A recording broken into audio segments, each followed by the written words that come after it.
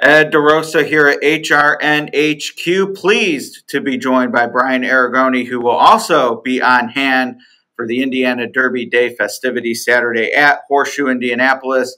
It's Brian's first year doing the analysis, among others, for Horseshoe Indianapolis. And Brian, before we get into the all-stakes pick five that culminates in that Indiana Derby, I know there's been somewhat of a learning curve, as there should be with anyone tackling a new circuit. You're a few months in now. Are you more comfortable? I mean, I'd like to say yes, but there's still things and races that happen each and every day that leave me scratching my head a little bit, but certainly getting used to a new track, new connections, and which riders ride for who and things like that is always a challenge, but certainly a welcome one from my end. I've really enjoyed my time here at Horseshoe Indianapolis, and what a great track. I mean, this is a track that, frankly, I hadn't played primarily in my handicapping repertoire very frequently, unless there was a carryover or something like that. But there's great racing here at Horseshoe Indianapolis. They've got a beautiful turf course, a lot of races on the dirt as well, and I can appreciate, like everyone should, some big fields. Big fields, and we'd be remiss if we didn't mention the awesome takeout.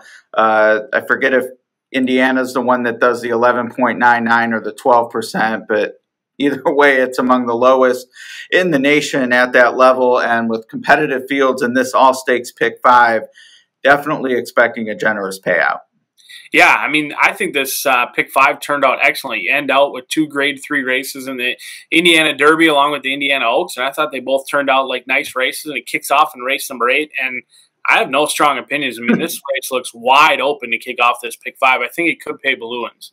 Yeah, I agree. I'm really hesitant to lean toward a short price here. And there are some known individuals.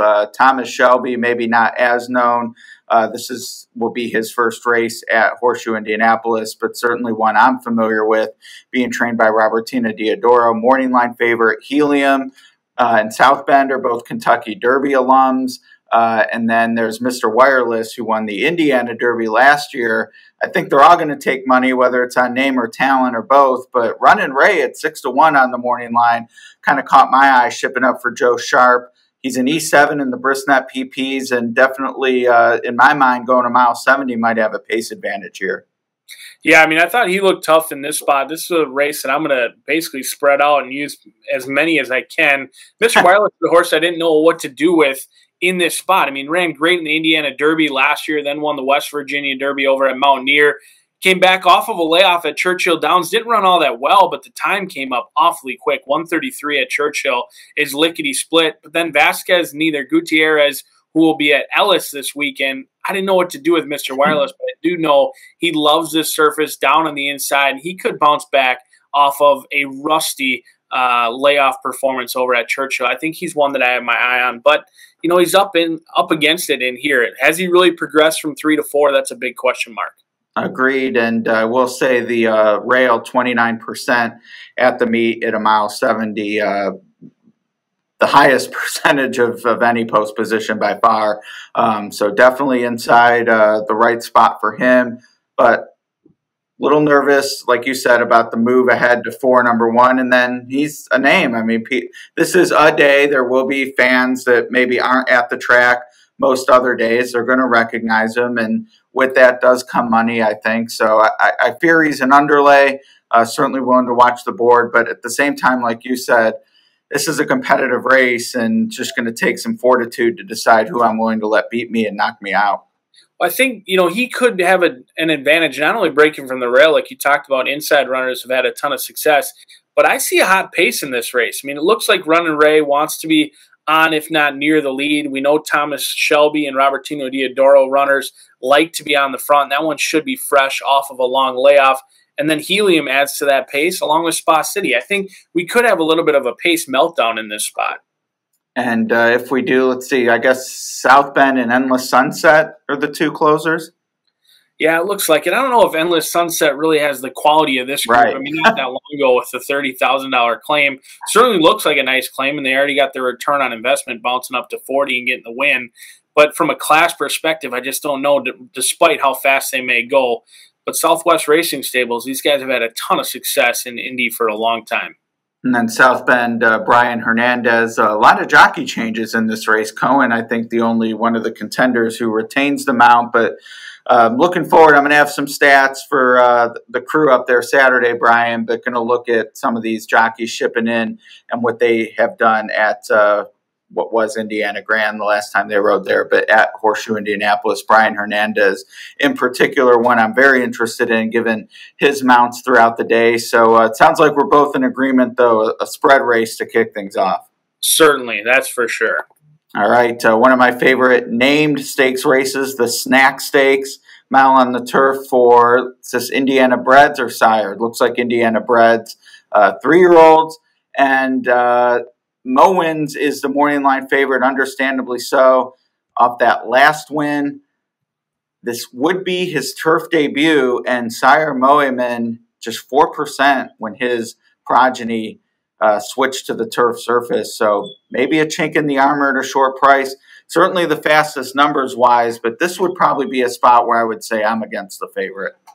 Yeah, I don't like Mullins really in here at all. I've gone back and forth on whether I keep him on the ticket or not, but I think, I agree with you. He's a total play against. I thought he was an easy winner last time out, but as you know, dirt to turf can be a big change. I think Latigo was a little bit headstrong last time out. This is a horse by Jimmy Creed. You've got Steel Courage on the bottom. Now, the turf breeding's not excellent by any mean, but a perfect 3 for 3 going into the last race. Had a little bit of trouble into the first turn. I thought can handle the distance well. The turf will be another thing that is a bit of a question mark, but a long shot that caught my eye. I think Mr. Chaos, along with Mowins and even Latigo a little bit, are going to get overbet in this spot. I thought Amicable, a horse that doesn't really have a ton of turf breeding, and there's no doubt about it, post number 11 is not an easy one. But second time on the turf. This is a horse that actually has turf experience, and I thought he ran way better than it looked on June 11th. He was in tight the entire stretch. He galloped out well. Ramos was aboard, got bet down that day to 3-1 in a full field of 11, and he hadn't really shown much before. There was a lot of question marks, and I think Amicable is a horse with experience on the turf and the synthetic that could go off at a big overlay price. I got to be honest, as you were talking, and it was 20-1, and I thought, well, my horse is going to be even longer on the line, but he's not. He's 15-1. He's just to the outside. Now, the number power is by no means there with no proof, but he is 2 for 2 at Indiana on the turf. Owner-trainer. This is the only starters the owner-trainer has had for the year, but you do leg up Joseph Ramos, who is aboard for both wins. Frank Angst loves that when the jockey is the only one who's won on the horse on turf. I even call it the Frank Angst jockey angle. Numbers-wise, definite need for improvement, but I just kind of can't get over the fact that this horse does have, I guess he was DQ'd, that's why he has 2 wins in maiden ranks, but I mean, clearly he's able to run his race on the turf, and I don't know, I think he'll be higher than 15-1 even, so I have to take a shot and include him on the ticket. Yeah, and you want to talk about horses that progress. We talked about Mr. Wireless, whether he progressed or not. Look at the difference between no proof. Didn't show really anything as a 2-year-old, and as a 3-year-old, I mean, he's not only run well on the turf, but his start on the dirt was pretty good as well. And now that you mention it with no proof, in my long shot, Amicable, Joe Ramos hops off to stick with no proof. So how about that? For you as well. They do get the Derby-winning jockey aboard, though, Amicable. But this might be a boxcar situation, and as we're going sequentially. But in the opening leg, the Schaefer, again, not really sure who I'd really be wanting to knock me out. But I mean, if you're sitting on 11-12 in this leg, and I like the 7 a little bit too, who's a price. I mean, it doesn't really matter who wins the first leg if you get a $30, $40 winner in leg 2, and you're willing to beat the favorites. What did you think with New Year's Fever? That was a horse I really didn't know what to do with. I didn't think too much of the turf breeding. I mean, the siblings are 1 for 22 in turf routes, a perfect 2 for 2. I think that one could vie for favoritism with Mr. Mullins in here, and I'm just not sure how I feel about it. Yeah, I mean, people love betting ones, and this one has them in spades, as well as the draw victories, one at 7-10 when stepping up to 2 turns. So I kind of agree with you. I'm wondering if this one actually will be favored. I will say I like the turf breeding a little bit better than Mo Wins for sure, especially with Stormy Atlantic on the bottom. But Yeah, I mean, it looks like the horses who are kind of obvious on paper, not obvious in the sense that they're locks, but just the ones that are going to get bet, I think are going to get over bet. Yeah, and I thought it was interesting. You know, people say don't pay attention to jockeys, but when the big money comes out, there's a reason why, you know, big name riders win races in fistfuls because they oftentimes have the most choices. And we talked about Joe Ramos hopping off amicable, but how about Rodney Prescott giving the old bounce to New Year's Fever a perfect 2 for 2? Hadn't tested stakes level, but he ends up on Mr. Chaos in here, and I think that was probably a tough decision for him and his agent. Yeah, and it's just looking through I mean, especially in the case of Ramos, it's not like John Schultz is his best trainer that I'm going to stick with this guy. I mean, he's, as far as I can tell, a 1-horse barn.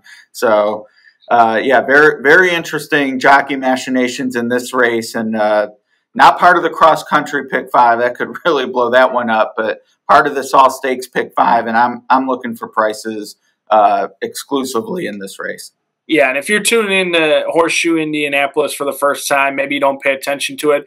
One thing I've learned as the resident new guy is anytime Indiana breds step on the turf, expect the unexpected because the breeding for the turf for Indiana breds not always there, and sometimes some crazy things happen. Yeah, and the purses are good enough that it makes sense to take a shot if you can run against state breds, and we'll see how it works out for Mo Wins and others in there. But I kind of like taking a long shot who already has success on the sod. The next race, an open stakes, plenty of success on the turf among many of the contenders' PPs, including some like at Hot Brown, a very well-known name around these parts for sure, and a fun name to say. I believe he is the 5. Oh no, Ivar is actually the 2-1 morning line favorite. Some like it Hot Brown 5-2. Both graded stakes winners, and I don't think either one has to win this race. I prefer some like it Hot Brown to Ivar, but I wouldn't mind upsetting them both.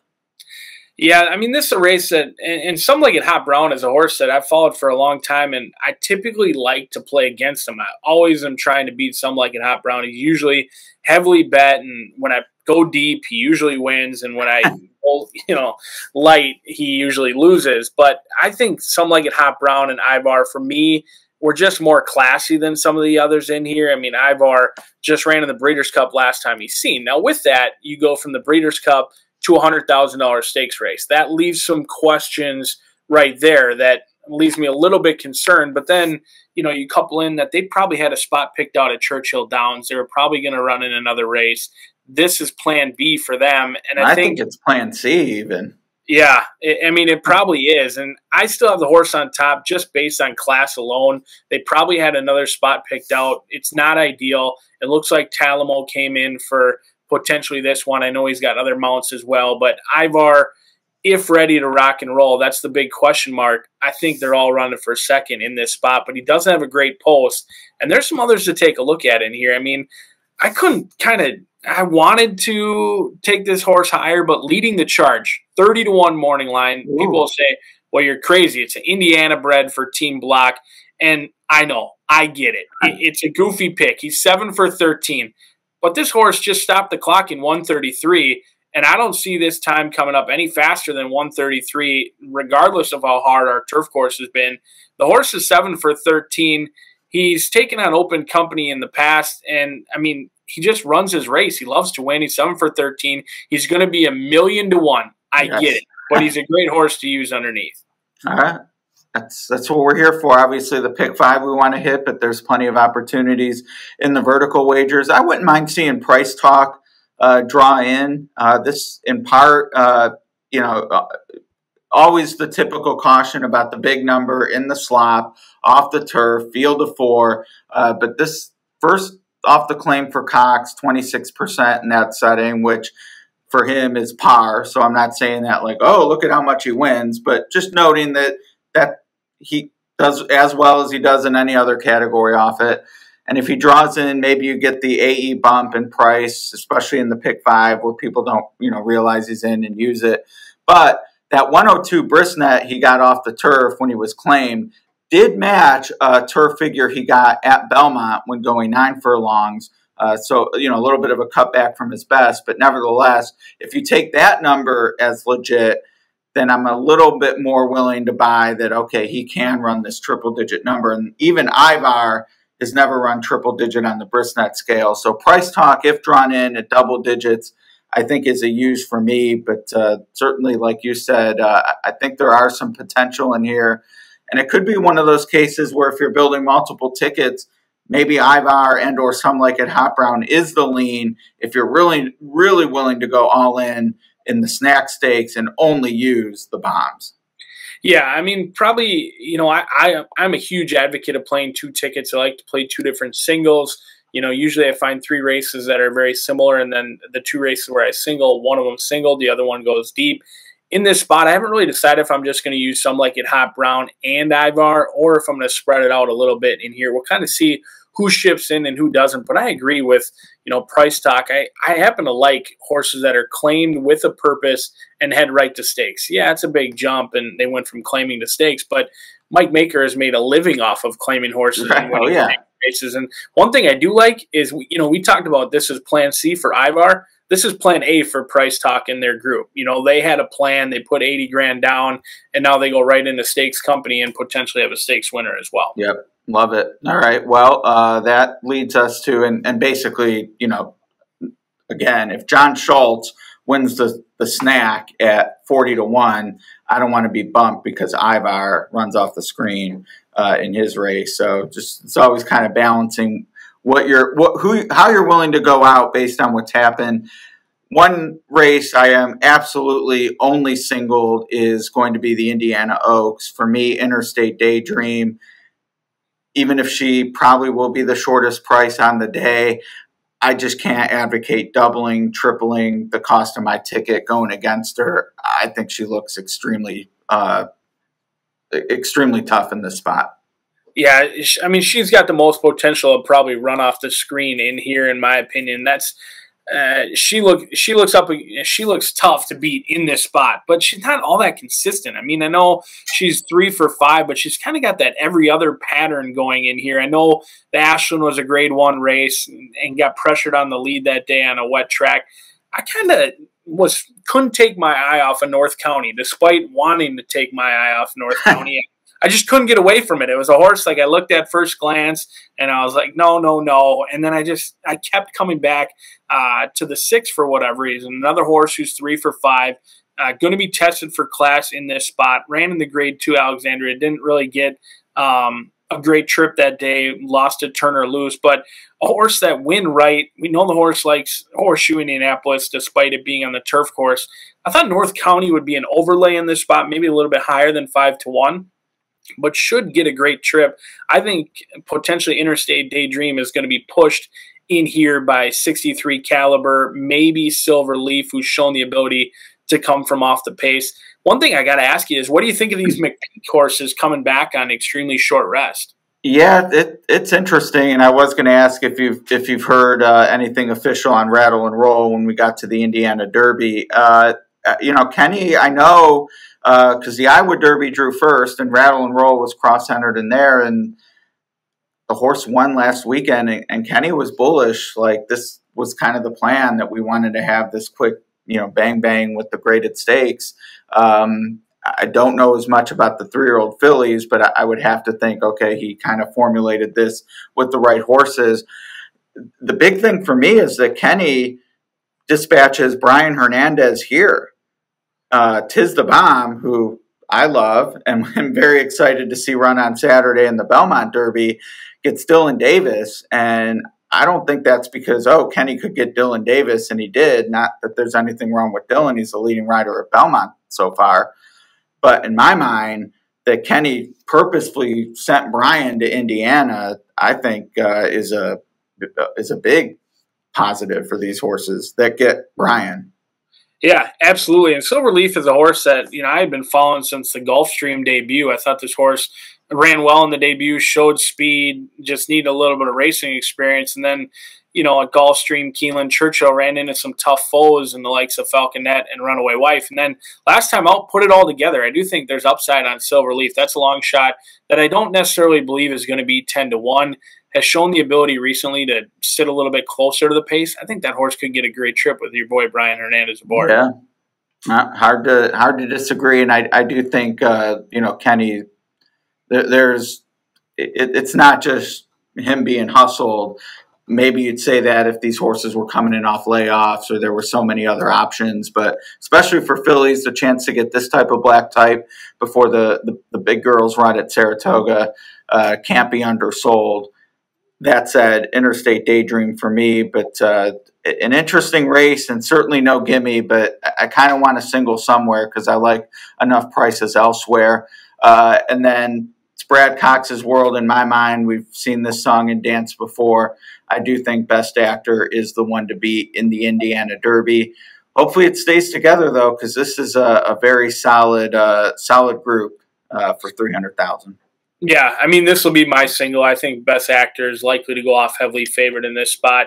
Jenny Reese, our resident expert with everything, did talk to Kenny McPeak over at Churchill, and she asked him about Rattle and Roll and the 3-year-old filly, and he said, our plan is full steam ahead. Unless any hiccups come up, we're planning to come. And he said with Rattle and Roll, the horse is just doing well. We didn't really have to train up to the American Derby. We just galloped. So the horse still fresh, came back well, got through the feed bucket. So that 5-2 morning line, I believe, is going to show up because that was a plan just a couple days ago when Jenny talked to Ken McPeak. So I do think Rattle and Roll is going to be in this spot. And I think Best Actor is the one to beat. Doesn't need the lead. Learned a lot last time out in the off-turf event. I was a little bit I never question a guy like Brad Cox who wins at 25%, but I was surprised they won impressively in the slop, and then they were entered on the turf. That was a little bit surprising to me, and then they come back in this spot.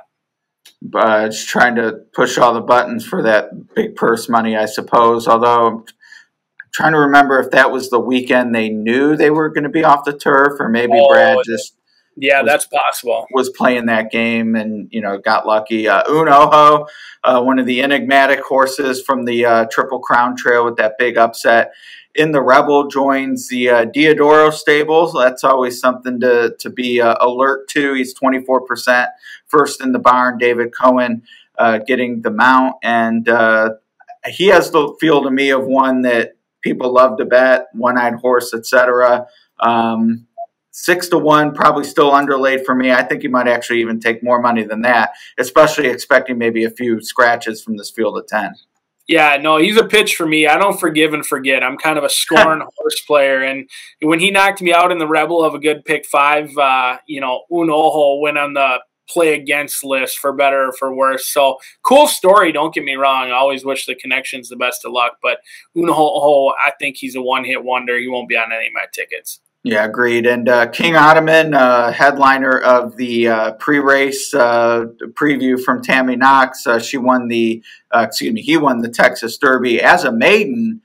Certainly one looking to improve. He's by curling out of a Tappet mare, so who knows as he gets older and the distances get longer.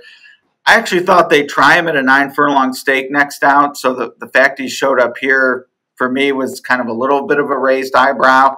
I just don't know that he's faster than Best Actor, to be frank. Yeah, I don't think so. I mean, when I was at Canterbury Park, we saw a lot of these Texas horses coming up for stakes races or just regular races, and a lot of the horses, they have a tough time, I think, acclimating to other tracks. They have success down south, whether it's Sam Houston or Lone Star, and then they ship elsewhere, and their buyer speed figures and their numbers, they come up competitive, but they're racing, at least from what I've seen and my understanding of it, it's just they don't ship all that well usually on their first time out. So King Ottoman, I haven't decided on him. I mean, Three Chimneys is certainly ownership that you have to respect, especially when Asmussen gets his hand on a curling colt in this one. But I do think he's a little bit of an underlay. And I would actually, I were calling the shots with the Lowers, I might actually try to twist their arm into running in this spot.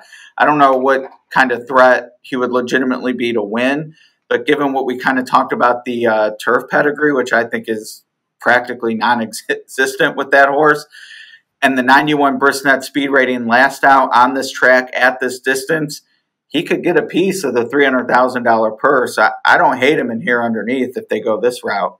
Well, not to mention, a graded stake for an Indiana bred doesn't happen all that frequently. And I think pretty highly of Mr. Chaos and Latigo. Those are two nice horses that he beat last time out. I think he's still improving. You know, he's won 4 out of 8, but he's only gone 2 turns 2 times, and in both times, he seemed to love it. Like with John Kenton Court last time out, it looked like he was going to get swallowed up at the top of the lane, and he ended up wrapped up an easy winner. I was glad that I wasn't the announcer that day because I would have been waving the white flags on Moulton's. Luckily, John G. Dooley never gave up on him, but he ended up winning that race relatively easy last time out. Yeah, he'd be interesting to me to try to hook up with Best Actor for sure. Who I would definitely say my main ticket is going to single the Coxes and definitely look to catch a price, especially in the snack stakes, and then based on maybe the board and the Schaefer, which is the opening leg, maybe willing to just toss whoever takes the most money there, gamble a little bit, 3 or 4 deep against the favorite. That right now I think is where my strategy's going. Yeah, for sure. I mean, one of my singles is going to be Best Actor. I think that horse potentially goes off favored in this spot. Anytime, you know, Flo hooks up with Cox, they're certainly taking money. But a horse that, aside from, I mean, there's nothing on the racing form that shows a big reversal of form. But what about Trademark at 15-1? We talked about the winning percentage with inside runners. This horse gets Lasix for the first time. Is stakes tested. I mean, the connections thought highly of this horse running in the Grade 3 Sam F. Davis, the Tampa Bay Derby, the Bluegrass. Yeah. This horse has taken on some of the best 3-year-olds on the circuit, and Bejarano comes in for what I can tell is just 2 mounts. Now, Saturday, I'm sure he had plenty of other things to do and plenty of other races that he could have ridden, but him and Victoria Oliver have been sneaky good. They haven't won at a high percentage, but when they do win, it usually leaves your head, and it's always at a price. So I think Trademark is probably a horse who could be sitting on a bounce back, and maybe he just needed Lasix. Yeah, no, it's hard to argue with that kind of price. So no, it's a good race in terms of both. You know, I'd love to just be live to Best Actor with a good number if and get John Schultz home in the snack. But you know, even vertically, there's some opportunity here with that. I'm guessing we'll see at least 1 scratch just because of the number of cross-entered. But yeah, even a field of 8 or 9 should have some looks here. And great to see the Derby winning jockey, Sonny Leone. Hopefully fans will get to enjoy that and some other big names on hand, including us. We'll be there. That's right. Yeah, no, I'm looking forward to it. I don't get down there as much as I'd like to. You know, the main job tends to get in the way of my hobby gigs. So certainly the insurance gig causes me a little bit of not easiness getting down to Indiana as much as I love. But every time I go down there, the fans are great. I mean, one thing that I didn't recognize is how great of a situation they have. The building is in excellent shape. It's just a great spot to watch races. So if you're in town or even an hour or 2 away, certainly make your way down there because it's a treat. Aprons wide open, lots of great sight lines, and love the. I mean, they have the. I'm sure Indiana Derby Day they'll have even more food trucks and such out. But the beer is always cold, and the hospitality excellent. So if you're able, definitely check out live racing. Really, any day, weekdays is great too. And if not, ADW of choice. Get involved in that all stakes pick 5. We'll throw our tickets up. Send me yours in a little bit. We'll make a graphic, but should be a good one. Good luck to us. Absolutely. Thanks for having me on. Certainly appreciate it and looking forward to it. Not only do we have food trucks, we also have a cigar rolling station, which I'm certainly excited to check out before the end of the night. I'd prefer to roll something else, but cigar will be okay. Yeah, that sounds good. Hopefully we're not rolling up our tickets.